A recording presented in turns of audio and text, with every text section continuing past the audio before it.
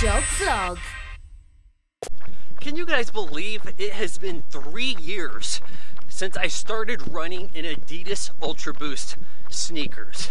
Yeah, after 3 years, these continue to be the best running shoe I can ever imagine.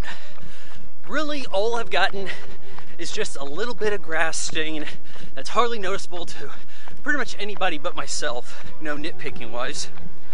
I think that you'd be hard pressed to actually see this, and it's only come because, like, say, a lawnmower would be cutting fresh blades, as I only walk on concrete, mainly walking paths, bike paths, sidewalks with these shoes.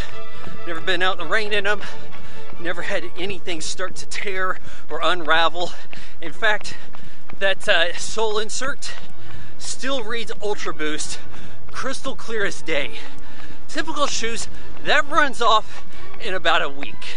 Now, I would say that if you were looking for some kind of damage to them, they do appear worn, as that continental tread underneath those nubs have been ran down some. You could see that in some of the newer Ultraboosts. They've gone to a somewhat interlocking square grid pattern with these. I'm uncertain if that increases longevity. Not that there seems to be any real difference whether these are worn down or not. Now, I do have the mystery gray limited edition colorway, which has really spiked in price. I think last time I looked at it, people were wanting like $700, $900 for these.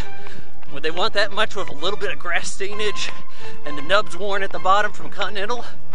Probably not, but I'm not looking at getting rid of them. Unless, of course, Adidas wants to send me a pair, because no one else on earth is doing this in their shoes. Okay, so you've made it this far, but are you ready to go further? Are you ready to hit the subscribe button, ring the bell, and maybe even sign up for my weekly podcast on Patreon? It's only $1 a month.